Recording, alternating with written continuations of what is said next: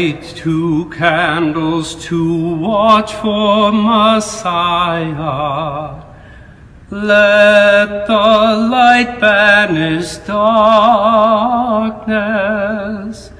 He shall feed the flock like a shepherd, gently lead them homeward.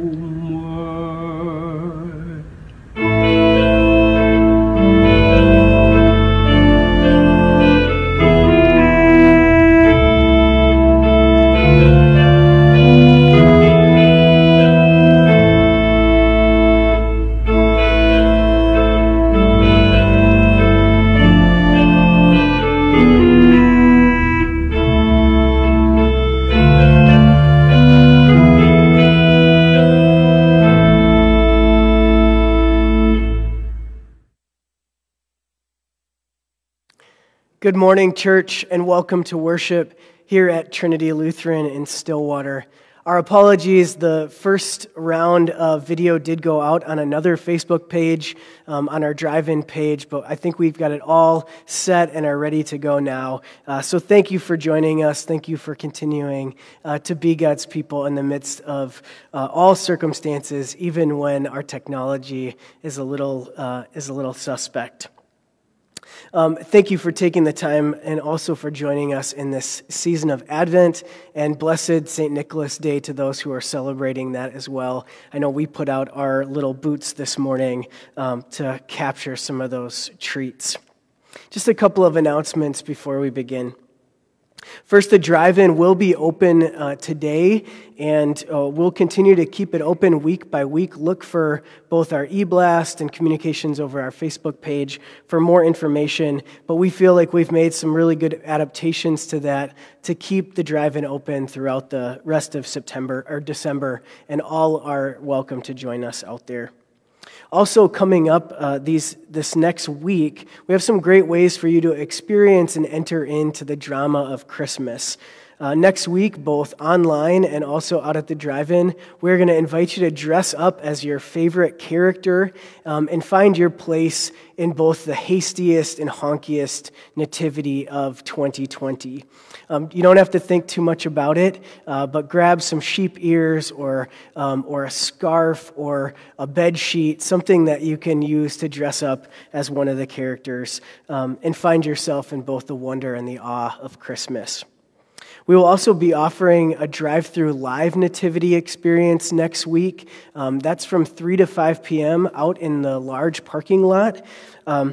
For that, we're going to have some live animals, some familiar characters, some music that will wrap together that whole time, and it will be a great experience for you and the whole family. So please join us next Sunday from 3 to 5 p.m., and we'll have a little bit more information on that this week.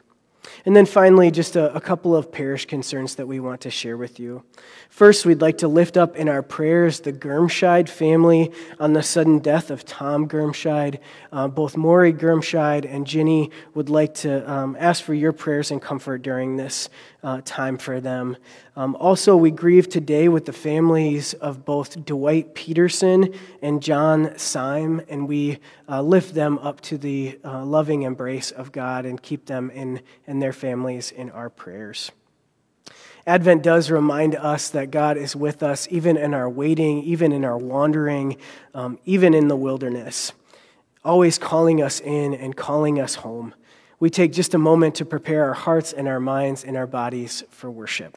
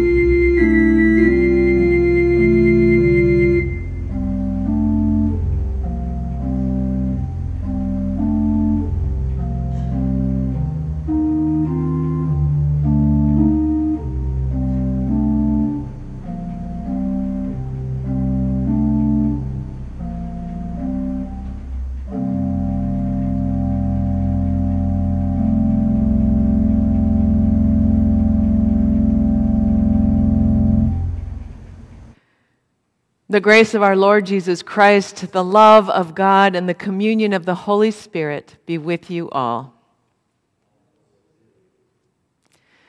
Listen, my beloved people, God has given us work to do. God has called each of us before we were even born. It was God who named us. It is God who claims us. The light of God's love shines in us. Sing for joy, O heavens, and exult, O earth. Break forth, O mountains, into singing. For the Lord has comforted his people and will have compassion on all who wait. Let's sing.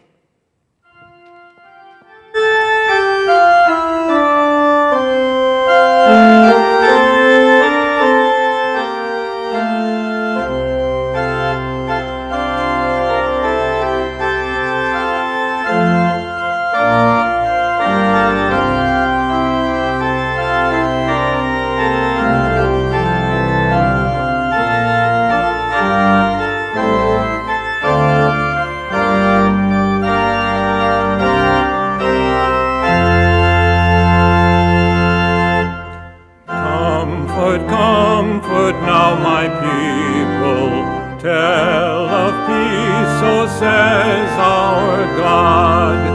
Comfort those who sit in darkness, mourning under sorrow's load. To God's people now proclaim that God's pardon waits for them. Tell them that their war is over. God will reign in peace forever. For the herald's voice is crying in the desert far and near, calling us to true repentance, since the reign of God is here. Oh, that warning cry obey, now prepare for God away. Valleys rise to greet the Savior, hills now down to humble favor. Straight shall be what long was crooked, and the rougher places plain. Let your hearts be true and humble, as befits God's holy reign. For the glory of the Lord now on earth is shed abroad, and all flesh shall see the token that God's word is never broken.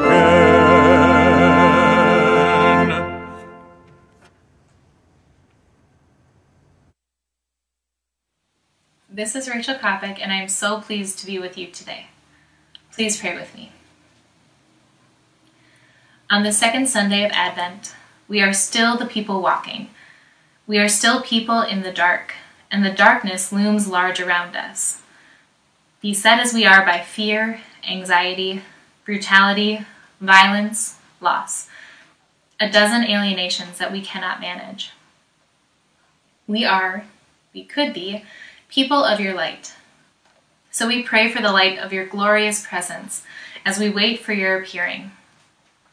We pray for the light of your wondrous grace as we exhaust our coping capacity. We pray for your gift of newness that will override our weariness. We pray that we may see and know and hear and trust in your good rule. That we may have energy, courage, and freedom to enact your rule through the demands of this life.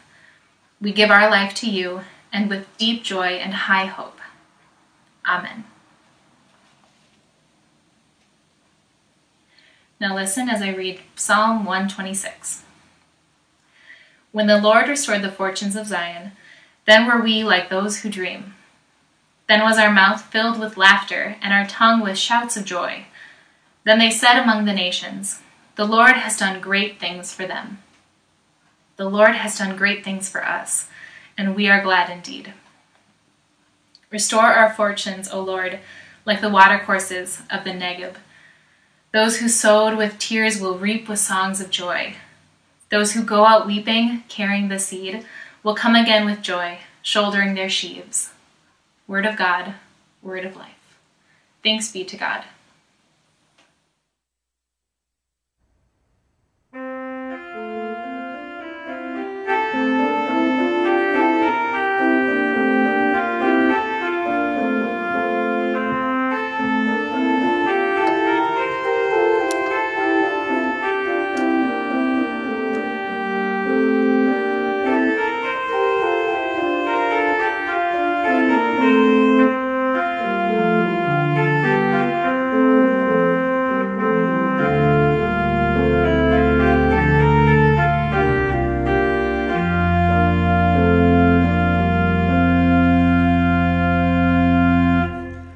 Blessed be the God of Israel, who comes to set us free, and raises up new hope for us, the branch from David's tree. So have the prophets long declared that with a mighty arm God would turn back our enemies and all who wish us harm. My child, as prophet of the Lord, you will prepare the way to tell God's people they are saved from sin's eternal sway.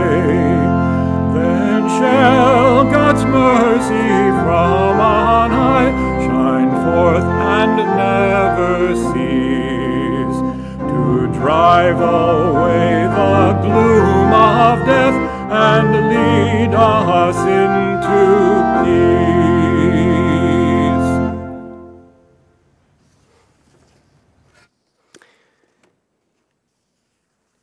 The good news for today comes to us again from the prophet Isaiah. Islands, listen to me. Pay attention, distant peoples. Yahweh called me before I was born and named me from my mother's womb. God made my mouth a sharp sword and hid me in the shadow of the hand of the Most High. The Almighty made me into a sharpened arrow and concealed me in God's quiver. The Holy One said to me, "You are my servant, Israel, in whom I will be glorified." I had been thinking, I have toiled in vain, I have exhausted myself for nothing. Yet all the while my cause was with Yahweh, and my reward was with my God. Thus says Yahweh, who formed me in the womb to be God's servant, who destined me to bring back the children of Jacob and gather again the people of Israel. Yet it is not enough for you to do my bidding, to restore the tribes of Leah and Rachel and Jacob and bring back the survivors of Israel. I will make you the light of the nations, so that my salvation shall reach to the ends of the earth. Shout for joy, you heavens. Exalt, you earth. You mountains, break into happy cries. For Yahweh consoles the people and has compassion on those who are afflicted. But Zion said, Yahweh has abandoned me. Adonai has forgotten me. Does a woman forget her baby at the breast, or fail to cherish the child of her womb? I will never forget you. Look and see, I have inscribed you on the palms of my hands. Your walls are ever before me. Raise your gaze and view the horizon. They're all gathering, and they're all coming home. Word of God, word of life. Thanks be to God. And now a word for our children from Norma Wilson. Hi, kids. My name is Norma. Like you, I am cozy in my home. The Christmas tree lights are on, and I can see the light from our Advent candles. When my children were little, we would sing, "This little light of mine, I'm going to let it shine." I think you know that song too. We say Jesus is the light inside us, and we can share Jesus' light with others. There is a Bible verse where God says, "I will give you as a light to the world." These words tell us Jesus was coming to be a light to help us see what God wants us to do. I think God is also telling you to show God's light to the world. I started thinking, how do we show the light of Jesus in our home? I called my family right away and asked my grandchildren, how do you share Jesus' light at home? They said just what you might say. I help with the dishes. We make birthday cards or signs for each other. I help my brother or sister. They say kind words like, "I like your drawing." Another child loves God's creatures and helps care for their dog. They pray for each other and for others. At bedtime, they make the sign of the cross on each other's foreheads. They remember to say thank you. If you peek in my grandchild's bedroom, you could see a word picture, "I am a child of God." Or another grandchild's room, "God is within her, she will not fall." I love getting new books. This one, Be the Change, a lists and ideas journal to help you shine your light for Jesus. I love that your Jesus light just doesn't stay in your home. It goes out with you. Before you go out to a play date or to school, you can pray to let your light shine. Think about ways to give kindness, love, and joy in your neighborhood. Maybe leaving chalk messages on a driveway. Use your gifts to shine your light in playing and caring for others. Today, you don't have to make a phone call like I did. Just talk to your family about all the ways you shine your light in your home and how you share Jesus' light with others. God loves to listen to us. Let's talk to God right now. Let's pray. Dear God, we thank you for sending Jesus to be the light to guide us. Help me bring Jesus' light to others. Amen.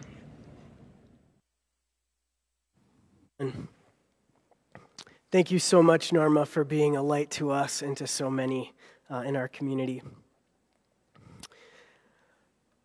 Well, I'm sure many of you have noticed and picked up on this too, but I feel like the sunsets of these last weeks have been particularly stunning. Orange and pink and full of depth and dimension and imagination. Granted, they do start about noon, but who's complaining? I took in one of these blazing scenes in the sky a few afternoons ago as I sat perched on top of our roof with a roll of C9 LEDs and my coat pockets stuffed with little light shingle clips. It felt somewhat serendipitous and somewhat ironic to be adding these tiny manufactured glimmers of light to the soon-to-be darkness, even as I marveled at the intensity of the colorful God-infused horizon. Some of you might recall from last Christmas, which feels about like 20 years ago, that I've had my work and challenge cut out for me in trying to win back a few dad points after my girls called me out for being the grinchiest looking house in our neighborhood. Can we just have a few lights, Dad? Well, friends, and my sweet girls, if there was ever a year or a season to add a few more lights to our neighborhood and to our own little isolation chambers, I think 2020 and Advent would be it. To deck our halls and hang out our greenery and wreaths from our doorways and the houses of our hearts with whatever God-infused joy and love and light and hope we can muster. It's not just for dad points anymore. From my rooftop roost, diligently adding and clipping each light one by one by one by one, and preparing our home for the way of the Lord, I was reminded how differently we are all experiencing our living quarters this year. Our homes and our hallways and our doorposts and our windowsills and our living rooms and our tables. Both what points outward and is also on the inside. Like squinting into the distance, these structures have blurred in so many ways. They are no longer simply our places of lodging. Over these last months, they have also transformed into our offices and cubicles, our sanctuaries and places of worship, our Zoom laboratories and test kitchens and classrooms, our gymnasiums and dance studios and staycation destinations. They have been both the place of our work and the place of our rest, our peace and our pain, our longing and play, rooms filled with both shouts of joy and shouts of frustration, our best attempts at pods and bubbles, our part in this pandemic puzzle, as well as sometimes what feels like a prison, and keeping our neighbors and our families and our hospitals with beds to spare. These structures have absorbed so much of our need for some type of semblance of consistency and traditions and control, attaching one glittering diode to the end of the strand or adjusting that shepherd just one more time to get it right in the manger scene. In this season of so many expectations, both real or imagined, and typically joyful preparations, probably more now than ever, I imagine many of our dwellings have taken on these strange sort of Seussian components and are bearing the burden of far more than their original shape, far more than just lumber or siding or insulation. Our homes have taken on our flesh in new ways. Some more empty than they once were, or empty chairs awaiting diagnoses. Too many cupboards in our communities more bare than before. Too many with raising anxieties about rent and job insecurity. Too many with doors still welcoming in those who are daily risking their lives and their well-being to keep others safe. Others also opening some new passageways or rooms for understanding our privilege and the way that we're polarized and the different racial and social disparities that still plague us. We usually expect in these colder months as a church that these can be the bluest of the entire year, with more funerals and seemingly more pain, even in a normal year. But as our prayer lists seem to be bursting at the ceiling, I imagine that you are adding pages to yours as well. And this is on top of the boxes and the bins that we've collected of our regular grief, added to our already fatigued and exhausted hearts. Which is all the more reason that we read and we rehearse these lines again from the prophet of Isaiah in our houses of worship this time of year. That we remember and we recall God's work to bring Israel home. That God has and God does bring us back together again over and over from generation to generation. As Pastor Chris lifted up this last week, that the importance of context in this situation, that Israel is longing for true home, craving places of familiarity and safety and warmth, yearning for joy and songs of glad tidings, grasping for the feeling and the touch of togetherness again. Exhausted from what feels like too much to bear for too long, frustration building over poor leadership and entitled behavior, folks wondering if God is really with us or has forgotten about their suffering. And into this context, into this longing and wondering and exhaustion, wondering if they will ever get home, God speaks comfort through the prophet. I will never forget about you. I will never forget about us. God does not forget God's children. God says, I have inscribed you on the palms of my hands. Your walls are forever before me. Raise your gaze and view the horizon. They're all gathering. They're all coming home. This vision of home reminds the people that God is present and working even as the journey is still not yet over. Even as they are exhausted and fatigued and their lives and eyes still feel blurry. And it's not just when the people finally arrive that everything is going to be okay. No, Isaiah invites the people to look up, to raise their gaze to the horizon now. That they are a light to the nations even while they are still in captivity, even in their most challenging days.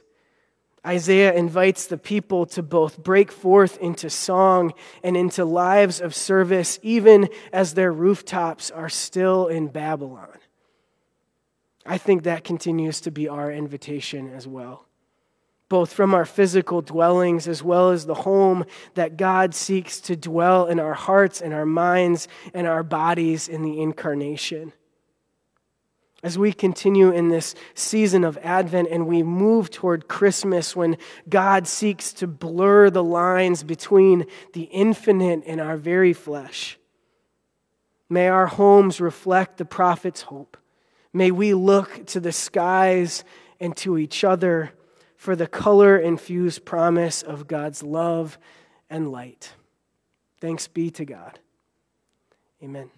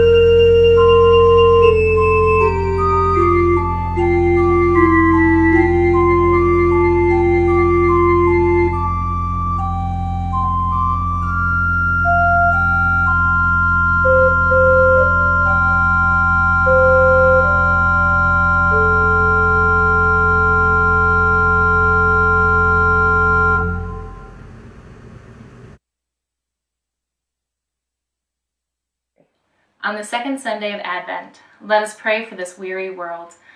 Come to us, O God, as we await the coming of Christ. Come to the church, O faithful God. Assist our bishop, our pastors, and all who minister in this church and churches throughout the world. Show us what is your way and where are your paths, and awaken all the baptized to the guidance of your Holy Spirit. Come to the Jewish people, O covenant God, at this their festival of Hanukkah. End the world's anti-Semitism and bring peace to Jerusalem. Come to the earth, O creating God. As the seasons change, protect all that lives, mend the wounds of environmental damage, and restore balance to ecosystems.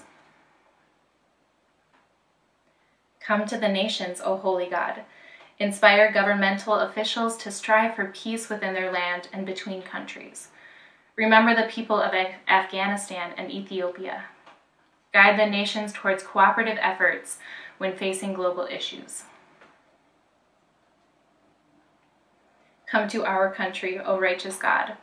Teach us how to end discrimination and to value diversity. Bring political parties into helpful conversation with each other.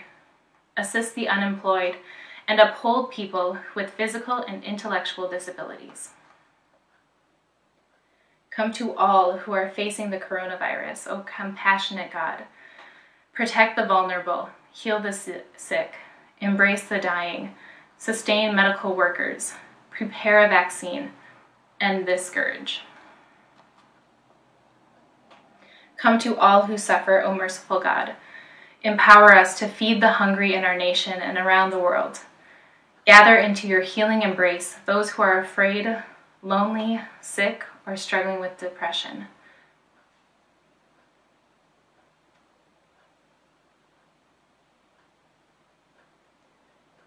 Come, O tender-hearted God, to each one of us and receive our silent prayers.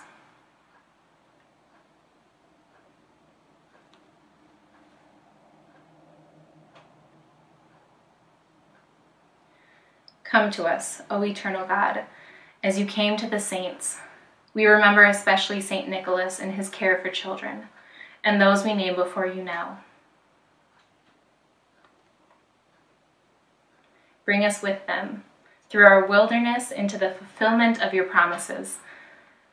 Come near to us, O God, and receive our prayers for the sake of your Son, Jesus Christ our Lord. Amen.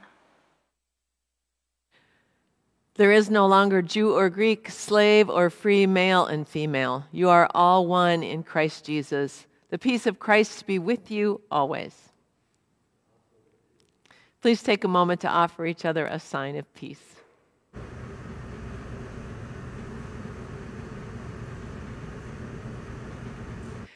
And now we invite you to take a moment to gather together what you need to celebrate communion and to take some time to share your offerings. Again, we extend our abundant thanks to you for your powerful response to stewardship as a witness to your commitment to the ministries that we share here in the Valley.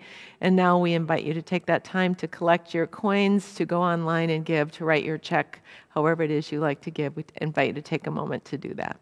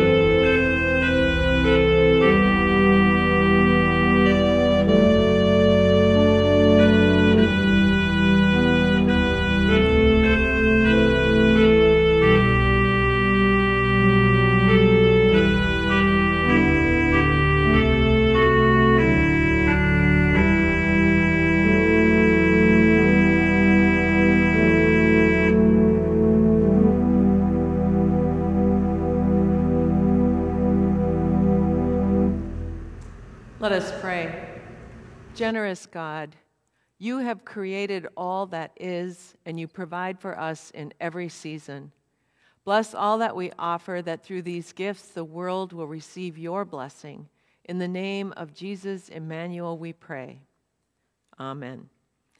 And we invite you now to respond to the words of the great Thanksgiving with your voices and with your bodies.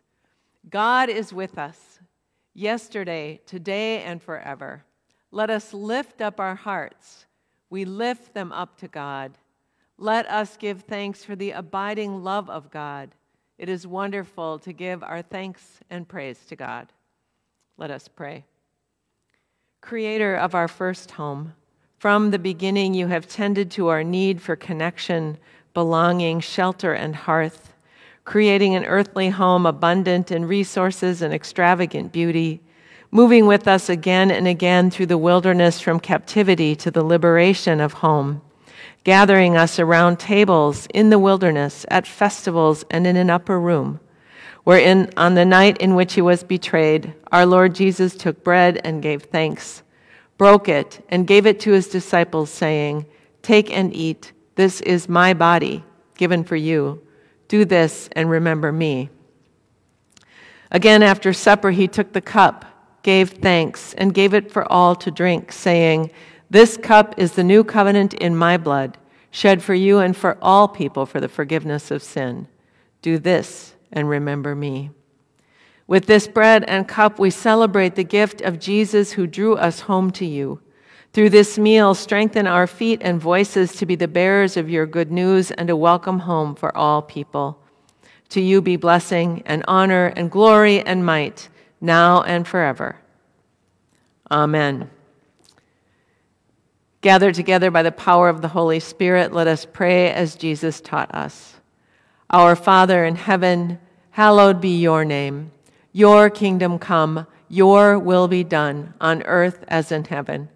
Give us today our daily bread. Forgive us our sins, as we forgive those who sin against us. Save us from the time of trial, and deliver us from evil. For the kingdom, the power, and the glory are yours, now and forever. Amen. The gifts of God for the people of God. The meal is ready, and everyone who's tuning in is welcome to join us from home. Gather bread or crackers, wine, or juice, and receive these gifts: the body of Christ given for you, the blood of Christ shed for you. Thanks be to God. Amen.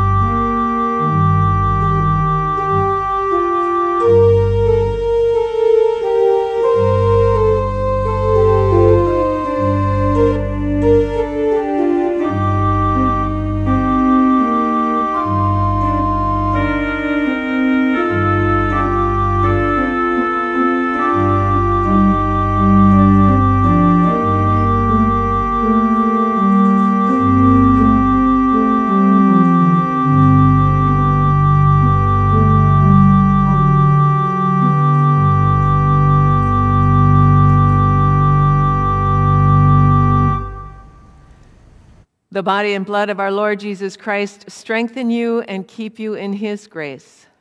Amen. Let us pray. Gracious and abundant God, you have done great things for us, and we rejoice. In this bread and cup, you give us life forever. In your boundless mercy, strengthen us and open our hearts to the world's needs, for the sake of Jesus Christ our Lord. Amen.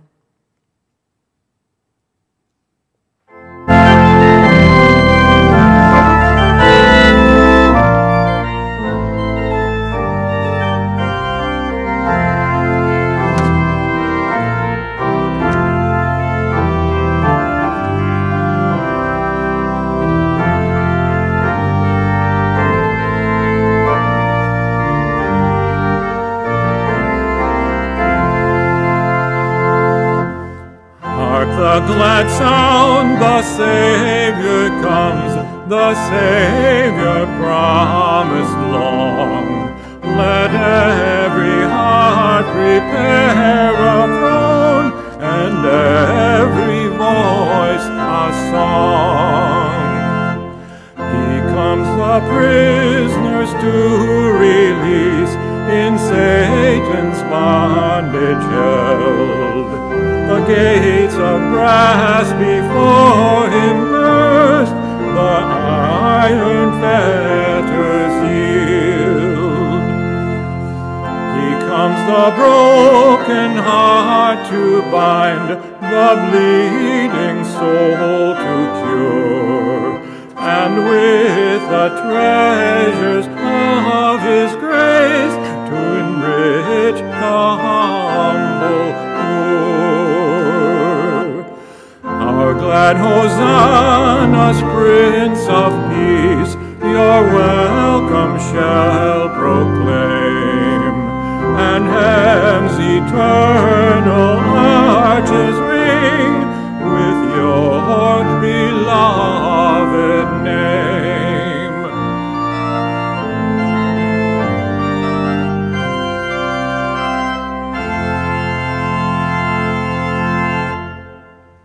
Our time of worship has come to a close and our service to the world continues, but before you receive a blessing, I want to extend a word of thanks to Maya for her beautiful dancing, Gene for his music, Rachel and Norma for their messages this morning, and for the team that is with us every Sunday as we bring this to you. In addition to Carol and Pastor Peter and me, we thank Phil, Ash, Clint, Charlie, and Monty, without whom we could not do this week to week. So please hold them in your prayers and gratitude this season as well.